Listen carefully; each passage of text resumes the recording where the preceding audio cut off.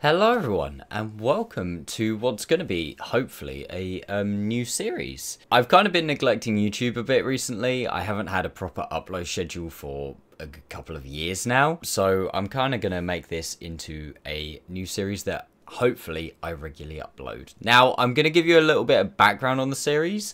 If you're not interested, or this is like not the first video of this series you've watched, if this is one you've come back to, then I will leave a timestamp either just below or in the description. So for those of you who are still here and don't know, my current goal in Water Tanks is to 3-mark everything in the game. So all of the tier 10s, all the way down to all of the tier 5s, both premiums, tech tree, everything like that. And I've slowly been working through this now over on Twitch for the last couple of years.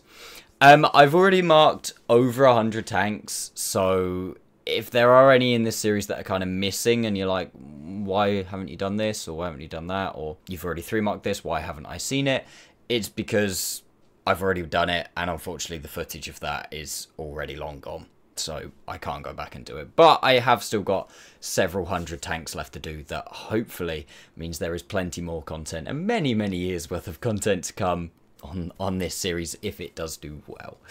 So these videos are going to showcase the last 1 or 2 games before I mark each of the tanks. It will be a Twitch highlight, but I'm going to kind of edit them a bit more, so polish them up a bit, do voiceovers if I feel I need to add context, skip through bits where it's kind of like boring and not a lot's going on, just to try and give you guys a more polished finished product.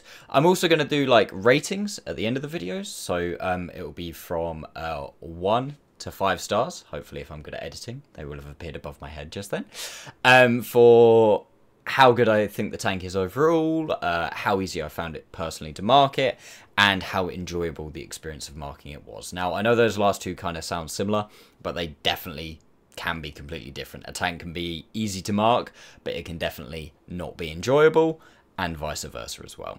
Now, I know there are several players that are much better at the game than me and can mark tanks a lot more easily than I can, are probably a lot quicker at marking tanks than I am, but hopefully that kind of gives these videos a little bit more of a niche as someone who's not some sort of marking god like Daki or Skill or someone like that, and it will show what a slightly more normal player goes through when it comes to marking these tanks. Some of them I'll find easy and I won't put too much into. Some you'll see like the relief at the end after I actually finally get it done. So just to give you guys a good idea.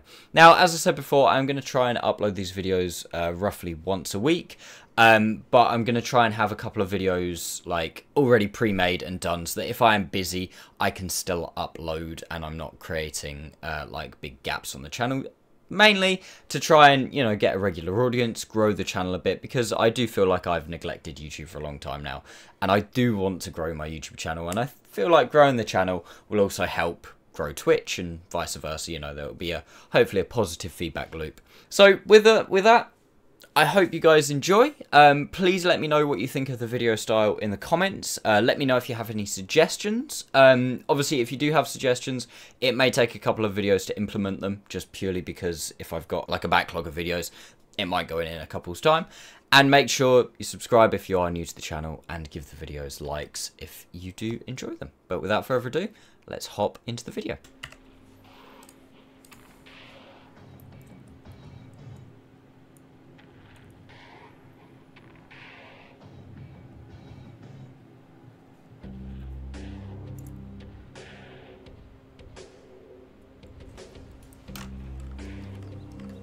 Starting the game at just over 94% on the marks, we've landed ourselves on Serene Coast in a tier 10 game. There are tier 10 light tanks in the game, which means hopefully we can benefit from that from some early spots. But because it is tier 10, there are tier 10s, tier 9s, we do need to be extremely careful in the Skorpion G, it having a relatively low amount of hit points and obviously no armor. Our first goal in this game should be to try and at least retain the mark. That is what I'm thinking going into it. So to start with, I'm going to play a fairly passive opening in the kind of H6 position, hoping that we get some spots and I can get some early shots into kind of C/D9 to give us a nice base of damage to work off for the rest of the game.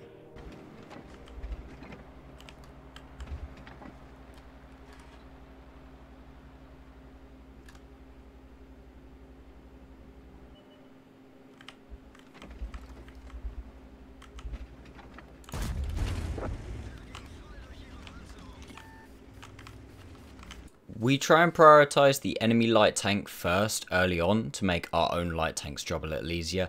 Knowing that I'm going to get spotted, I make sure I hug the rock and don't allow the enemies the chance to shoot.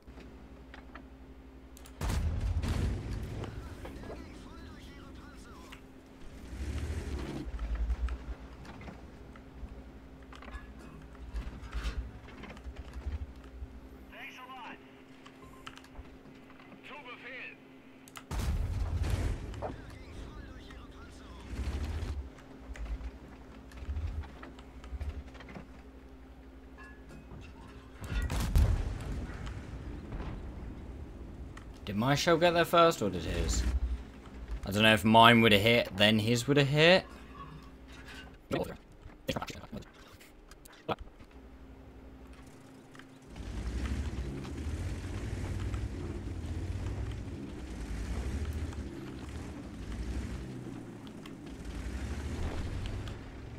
If we pause for a moment and take a look at the map, we can see that I need to relocate. The enemy team are pushing up with a 50 and 60 TP towards 9-0. They could also be supported by the IS-3, T-28 and 114. We have had a Batchat out wide, but he is now starting to fall back, which only leaves us with the AAT and the CC. If I can provide some long range support, making sure that I stay unspotted, it gives us a nice good opportunity to do more damage. And the K7/8 position is probably going to be our best bet.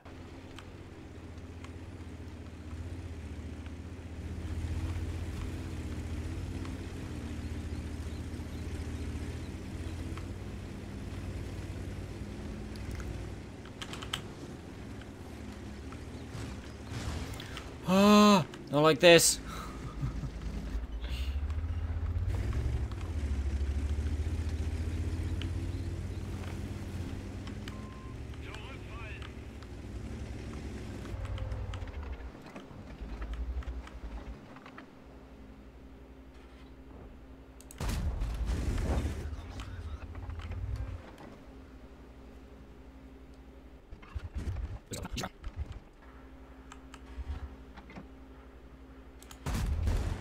So we let him commit, then we shoot him.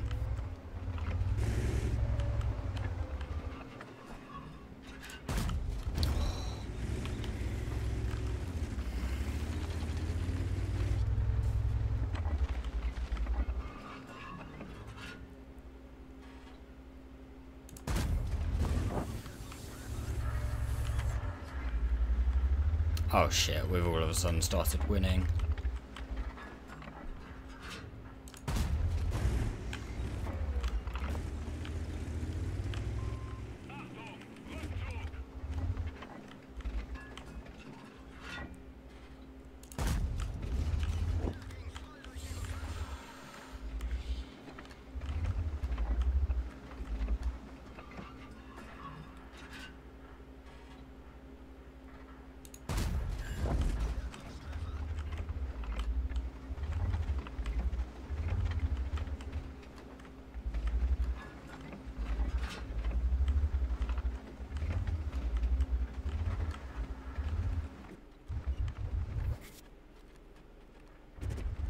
I'm too invested. How do you think I feel, man?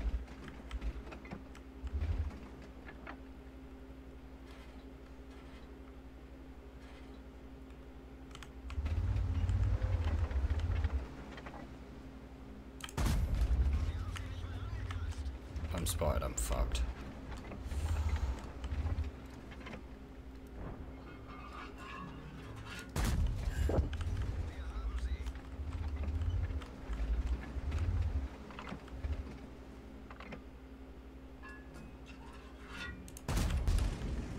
With the game now swinging back in the enemy team's favour, I am purely focusing on getting the marks at this point. I think at this point we are about 7 hours in to trying to get the Skorpion mark. It's not the first time I've tried to mark the Skorpion as well. So from now on, you're probably going to see some questionable plays just purely trying to get the mark.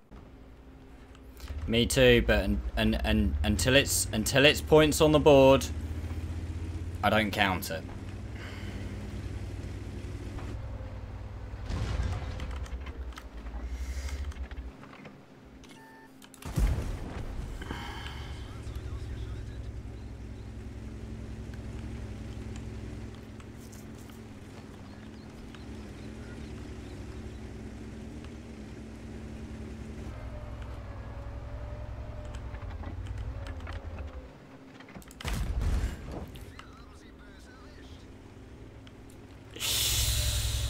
Oh.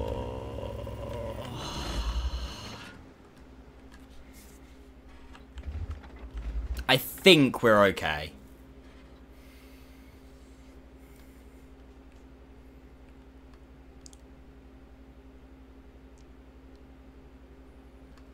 I mean, arguably, as long as the mark mod is correct, we're one shot away from marking it, and I'm on full HP.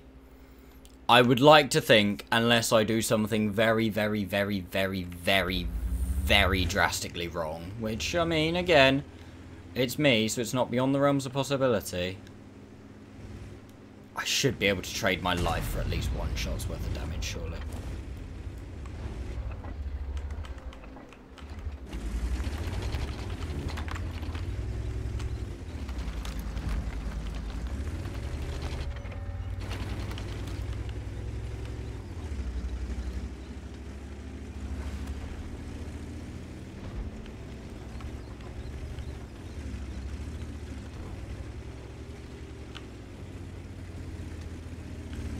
Secure the mark.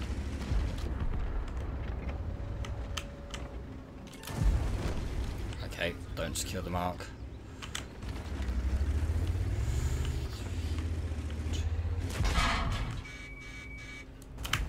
Should be good.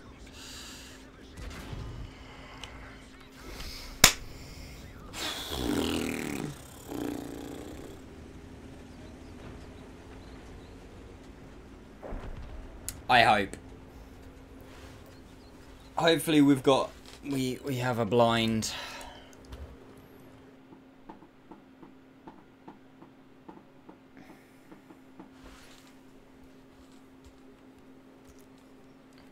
Yeah.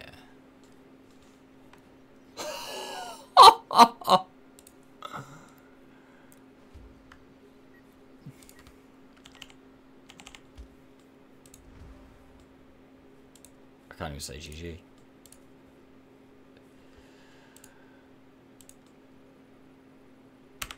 On the point limit. That's my... I think that's my best game so far in the Skorpion. Yep, best game so far in the Skorpion, and it came on Halen's. 2 enemy tanks at least 1 tier higher whilst playing a tank destroyer. Sorry, 2 tiers higher. 2 enemy tanks 2 tiers higher whilst playing a TD. 2.7 is actually really good. 60% win rate is good. How many games overall in the Skorpion now? There must be nearly 500. Oh, 499. Now, moving on to the ratings for the Skorpion G. I am just going to talk through quickly what we're going to be rating the tank on, as this is the first video doing this. I'm going to try not to waffle, but it is me, so I can't promise anything. So I'm going to be marking the tanks on overall tank rating, ease of marking, and marking experience. So the overall tank rating is what I personally think the tank is out of 5, so 0 stars to 5 stars. Ease of marking is going to be how difficult it was for me personally. So if it's really difficult to mark, it's going to be a 1 star. If it was really easy to mark, it's going to be a 5 star. And that's going to be based on my personal experience. So I'm kind of going from everything from like the Cavalier and some of the really easy like tier 5s and some of the easy tech tree tanks, all the way to like, I think the hardest mark I've personally done to date so far was the Barask. So the Barask would be a 1 star or even a 0 star, and the easiest tanks would be 5 stars. So that's kind of where we're going with this. So starting off with overall tank rating, I'm going to give the Skorpion a 4 out of 5. 4 out of 5 stars. It's a good tank. It does what it does very, very well. Lightly armored TD, sniper, decent, really good mobility, sorry. Next to no armor, which can be an issue. The reason it doesn't get a 5 for me is because it's probably the best at what it does, but what it does is not my kind of gameplay. I don't like lightly armored TDs. I was kind of between a 3 and a 4, but I gave it a 4 because I do respect how good of a tank it is at what it does. Now, ease of marking, I've actually gone for 2 stars. Quite a difficult mark for me personally. Again, I think that is mainly due to the fact that I struggle with lightly armored TDs. I'm a very aggressive player at heart, and I mean, this video didn't show it because when I got to the last bit, I was physically like saying to myself, I need to sit back, I need to make sure I'm not going too hard too soon and dying at the start of the game and dropping a full percent, because at this point in the mark, we'd already tried, I think it was twice to get the marks on the Skorpion. We hadn't managed it. I'd played a couple of hundred games in comparison, and I think even at this point in this specific stream, we were 7 hours in. So yeah, not too great. I do struggle with lightly armored TDs a bit, so that is reflected in the rating. Also, for the marking experience rating, I've also gone for 2 stars. Again, personally, not a massive fan of lightly armored TDs. I struggle with the style of gameplay more than anything else. I find that I play too aggressive. I find it's way too easy to lose way too big of a percentage when you're aiming for about 2,500 to 3,000 damage. But anyway, that's all she wrote for this video. Thank you all so much for watching. Like I said before, let me know in the comments what you kind of think of this new style of video. Let me know if you would recommend any improvements or anything like that. But other than that, thank you all so much for watching, guys, and I'll see you next time.